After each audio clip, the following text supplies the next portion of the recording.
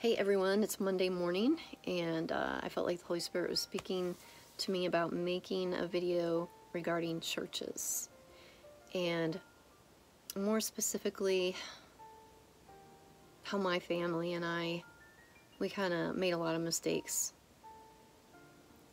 involving churches and how we went about finding a church.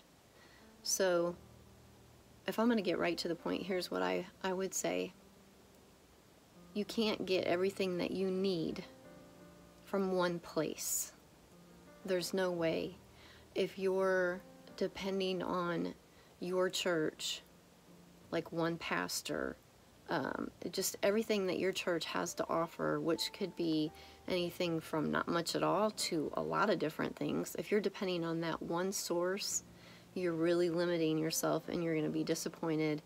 And in order to grow, you really need to make your Christian life, it has to be all-encompassing, like from the music that you listen to the people that you want to reach people for Christ, obviously, but the people that you're having conversations with, you need to be in fellowship with people, you need to be in classes. And to hear myself say this, I can't believe it. Because many years ago, I was like so antisocial. You would never find me in a class with other Christians. It would just never happen. So for me to sit here and make this video saying this is just like, man, he's really brought me a long way. But we did the whole church shopping, church hopping, and we made it about so many things that just didn't even matter. And so once you start incorporating things, like get on YouTube, Pastor Charles Stanley, I'll put some of the people that I listen to in the description because that's not going to come to my mind right away. Very influential, Pastor David Jeremiah, that really fed my spirit. So I would be out in the garden listening, doing dishes, household chores, just taking it all in. You need to really constantly be taking all of that in and reading your Bible and all these things. It's not just going to church and hearing a sermon and then you're good for another week. Oh man, that would never be enough for me. So that's just what I wanted to put out there. You can't possibly get it from one source, and that's what we did. That's what we were looking for, and we were being so ridiculous, and it led us to just stop going to church altogether, which is the ultimate worst thing. And that's what the enemy, that's his tactic. That's what he wants, is for you to leave the church. You know, you disagree with the pastor on a sermon, or you have an issue with this person over here.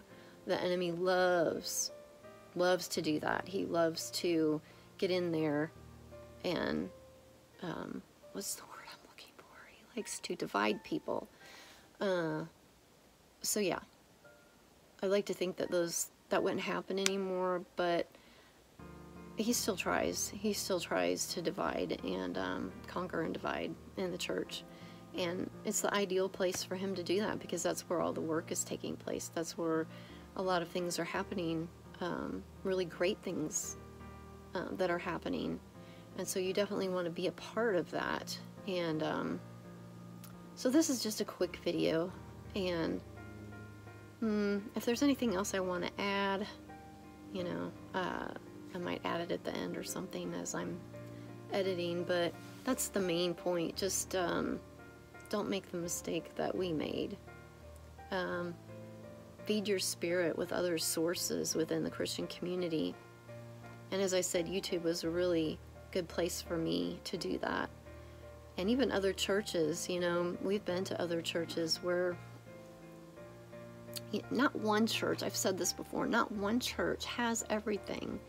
So expose yourself to other messages from other churches and other sources, and have conversations with people that are in the faith.